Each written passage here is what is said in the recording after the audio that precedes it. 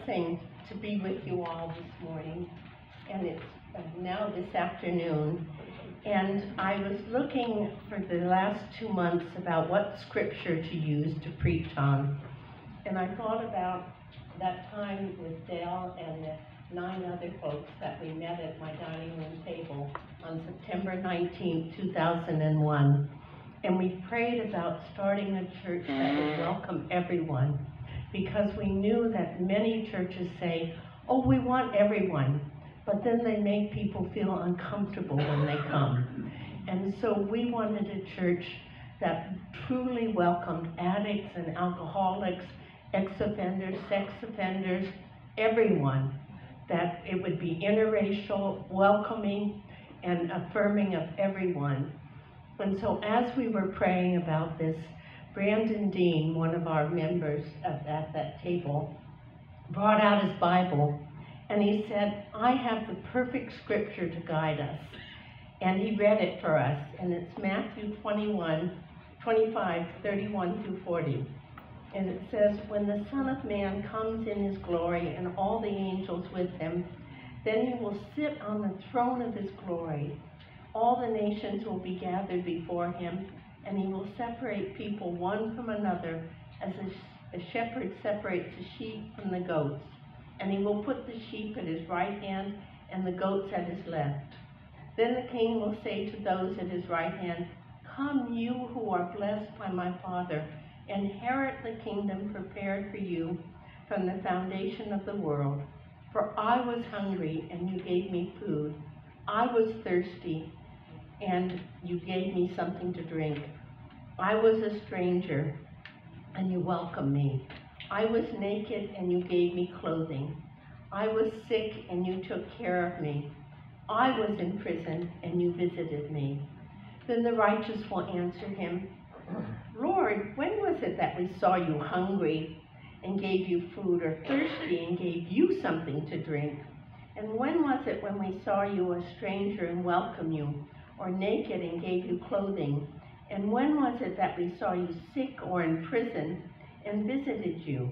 And the king will answer them and say, truly I tell you, just as you did it to one of the least of these brothers and sisters of mine, you did it to me. And then we all stopped and said, yes, this is the kind of church we want to be. A church that really cares for people, that loves people and helps them through life. Doesn't just say, God bless you and hope you for the best, but really cares for people. And we read this as both an encouragement and a warning from Jesus. If we spend our lives trying just to make more money, we will be in a rat race. One person asked John D. Rockefeller, the wealthiest person in the nation in the first part of the 20th century, how much money was enough? And he said, $1 more than I have. It was endless. He wanted more and more. And Jim Carrey, a very famous comedian, said about fame and fortune, he said, I wish everyone could be rich and famous and have everything they want, so that they know that it isn't enough. What is enough is having Jesus' compassion and forgiveness for everyone. And power isn't enough either. Every CEO, every pastor knows that at one time or another people are praising them for saving their church or saving their business, and the next moment they're the scapegoat for when everything is falling apart and blaming them for everything. It just doesn't work looking for money or fame or power. And family, as good as family is and as important as family is, disappoints us at times. They leave us, they move away, and sometimes they even die, and we're left alone. As much as we love our family, we can't make them our goal. They can't be our purpose in life. What is the purpose in life? What really matters is the love of God for us and in us and through us that lasts forever. the love of God for us, in us, and through us that lasts forever. That's what really matters. And Isaiah says it so beautifully. When asked what is the purpose of life, he says, "Is it not to share your bread with the hungry and to bring the homeless poor into your house? When you see them naked, to cover them and not to hide yourself from your own kin." That is the purpose of life, to love other people. And this is what Jesus said 600 years after Isaiah wrote that he would come back and to be a judge of this world. But he doesn't come back with a list of all of our sins or a videotape of our most worst mistakes. He comes back like a shepherd who loves his flock. And as a shepherd, he separates the sheep from the goats. Now, in the Mideast, it gets very warm in the day and very cold at night. And so shepherds know that sheep have these big woolly coats, and they can stay out in the night and they're fine. But goats are very thin-skinned, and if they stay out in the night, they will catch cold and die. So the shepherd leaves the sheep on the pasture and brings the goats inside to the cave or a shelter. Now Jesus is saying that he's doing the opposite. He is bringing the sheep inside and pushing the goats outside. The sheep, which are hardy and strong, are coming inside, and the thin-skinned, weak goats are left outside. He says, "I will put the sheep at my right hand." Now, the right hand is an image of power. As we say, someone is my right-hand man or right-hand woman. And the left is an image of being left out. That's how we use the left. No offense to all you left-handed people. Yeah, but this is how we use it in English and in Hebrew also. The right side is the one of power and closeness to God. The left is being left out. And Jesus says he leaves the goats outside, and that he will come in power to judge everyone. And that means everyone. It means Christians and Jews and Muslims and Buddhists and atheists and agnostics and everyone. When we die, we leave this time and we're whisked up before the kingdom of God. And Jesus says to us, it's not what you say. You can say, "Lord, Lord," to me 100 times, but it doesn't mean anything. It's what you do that matters. The devil knows that Jesus exists. The devil knows that God exists. And it doesn't do him any good because he will not do God's will. He will not love others with God's love. And this is what we are all called to do. And this is what matters so much, that God created us for a purpose in life that was to enjoy loving one another now and forever. And after we die, our purpose is totally fulfilled. We get to go to heaven where everyone we've ever loved is, and more people to love, flooded with people to love and be loved by. This is the great joy that God wants for us. That is the hope of our life, that we can just be so filled with love that we will step from this life into eternity, loving all the way. And I saw that kind of love one day a couple of years ago when I went with one of our folks, John, to visit one of our members who was struggling with alcoholism. And we knocked on her door for 5 solid minutes before she opened up. And when she opened up, her whole apartment was in shambles. She was half naked, just wearing a long shirt, no underwear, nothing. And we looked down her hallway, and I'm sorry to use this kind of language, but it's the only kind I can use. There was shit all down her hallway. She had had diarrhea from drinking so much. And there was crap all over her bathroom. And I took her aside and tried to sit down and talk with her. And as I was doing that, John went into the kitchen, got some paper towels and disinfectant, and got on his hands and knees and cleaned up all that feces that was covering her bathroom and her whole hallway. Now, I couldn't be paid to do that, but he just volunteered. And afterwards, when I said to him, "That was wonderful for you to do that," he said, "Oh, it wasn't any problem. I just felt God wanted me to do that. I felt the Lord wanted me to do that." And I just felt so close to God when I was doing it.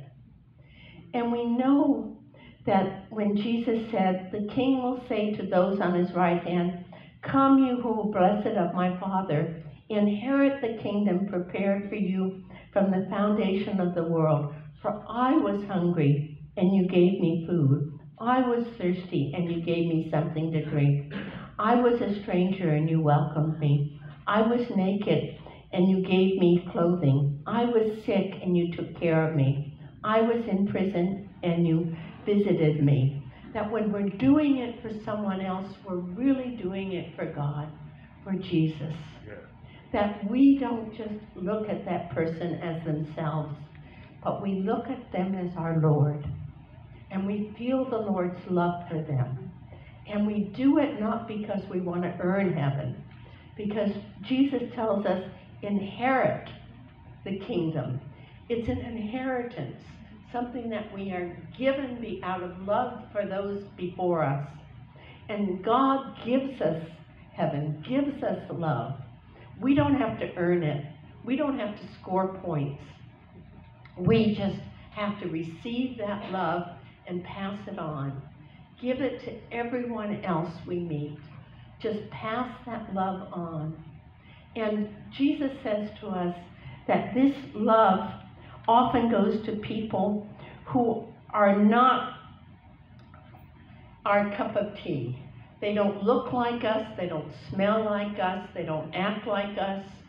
They are really not our kind of people at all, not someone we would feel comfortable inviting to our home naturally. But Jesus says to us, those are the people who need you the most. Those are the people you will see me in the most. Those are the people who are calling you. And I will open heaven's doors for you if you do that. And so he says, then the righteous will answer him, Lord, when was it that I saw you hungry and gave you food, or thirsty and gave you something to drink? And when was it that I saw you a stranger and we welcomed you, or naked and gave you clothing? And when was it that we saw you sick or in prison and visited you? And the king will answer them, truly I tell you, just as you did it to one of the least of these brothers and sisters of mine. Jesus identifies with the least, with the most hurting, with the most rejected. You did it to me. And this is what it requires, that we love the unlovable. We welcome those who don't look like us, don't act like us, don't even act any way we'd like to act.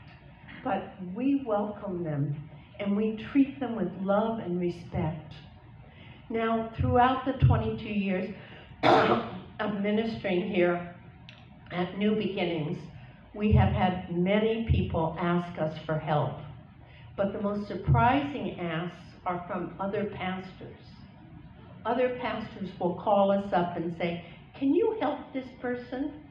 And I was most surprised when an old friend of mine who was starting a church here in Charlottesville called me up and she said, Liz, I have someone I want you to help.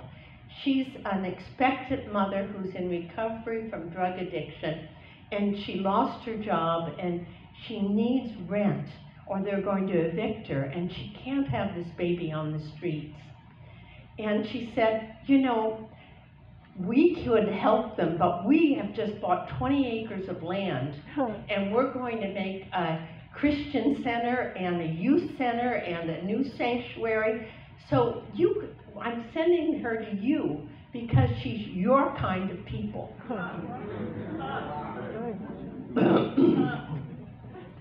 And it's no wonder we Christians have a bad reputation. Yeah, because we have the edifice complex. We prefer buildings to people. And this is the kind of priorities that Jesus says, I don't want any part of. You know, and this is why I'm so proud to be part of New Beginnings. We have always put people before our own needs. We have always given generously. Sometimes we have been on the brink of financial edge, where we have very little money left. And so we have prayed. One time at Christmas, I was with Deacon Ed, and he said to me, I don't know what we're going to do. We don't have enough money for next month's rent. And I said to Deacon Ed, let's just pray about it. And we prayed, and God blessed us. We got 2 checks and a grant in a week. And the Lord just gave us enough money for January, February, and March. And the Lord always comes through. And we know we can trust on the Lord, just as the Lord answered Tom's prayer, and was with Cindy, and was with Dale. God is always with us when we depend upon the Lord and do not turn against his ways.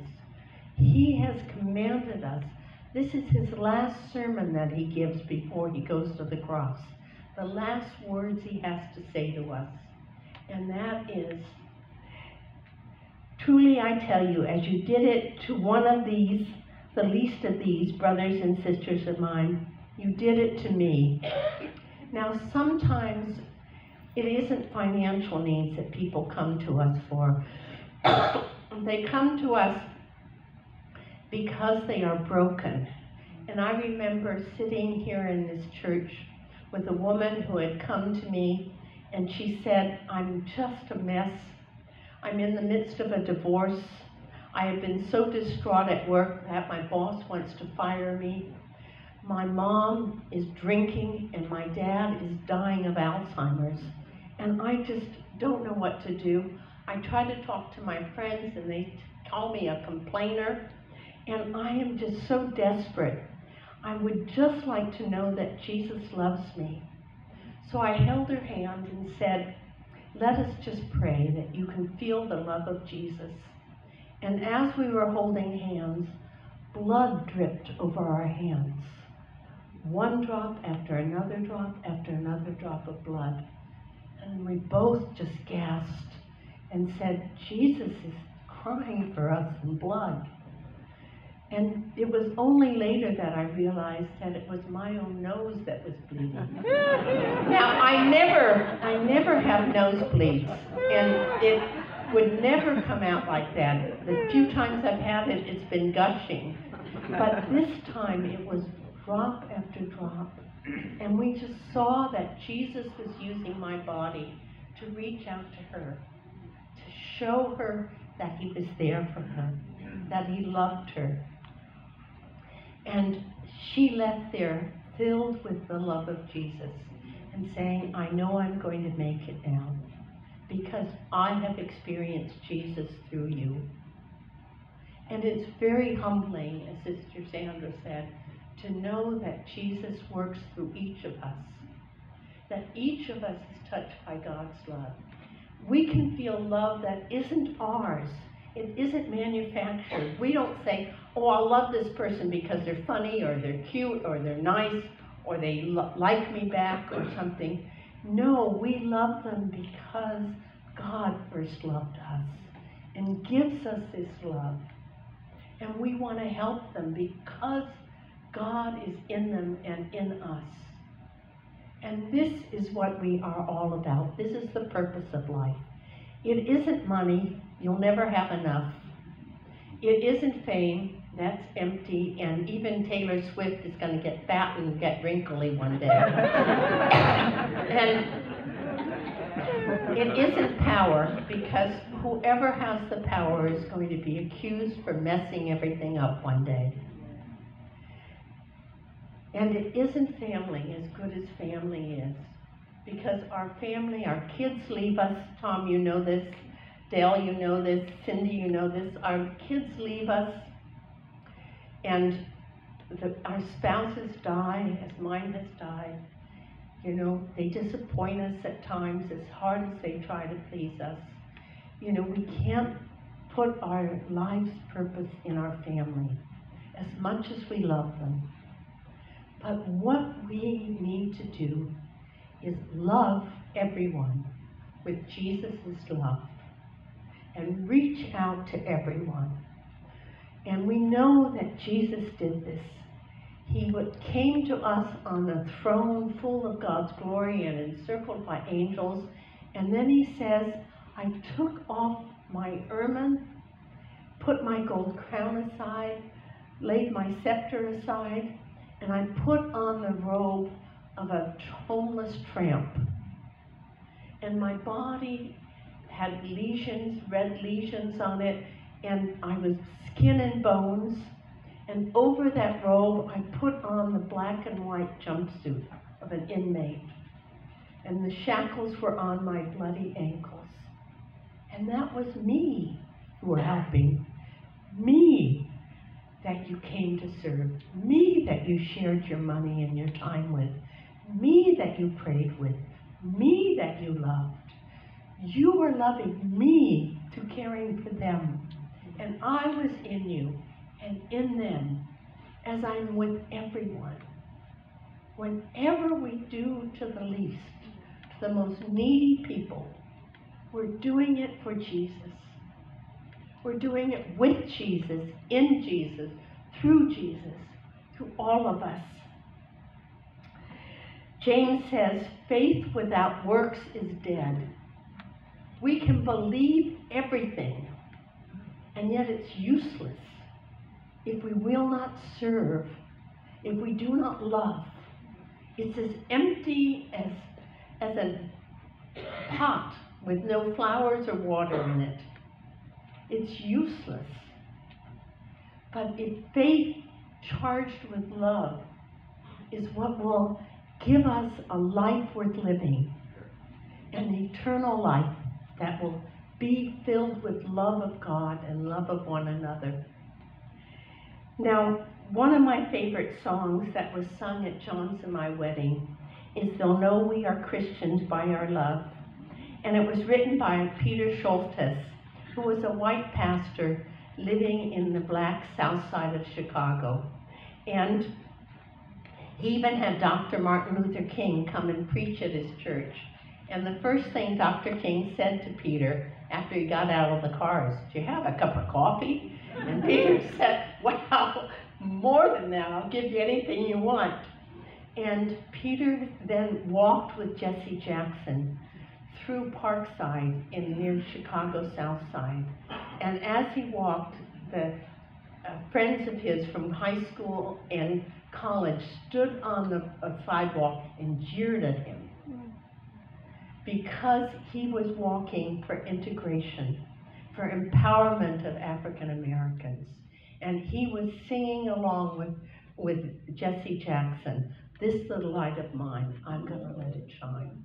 And then Peter in 1965, after that march, went home, and in a half an hour he wrote, "They'll know we are Christians by our love." He said it just burst forth from him. It was God's message to him that he needed to share with everyone. Now I know not everyone in this church here is Christian, and so I'd like you to sing, "I'll know we are Christians by our love," by adding, if you are not Christian, "They'll know we are God's people by our love."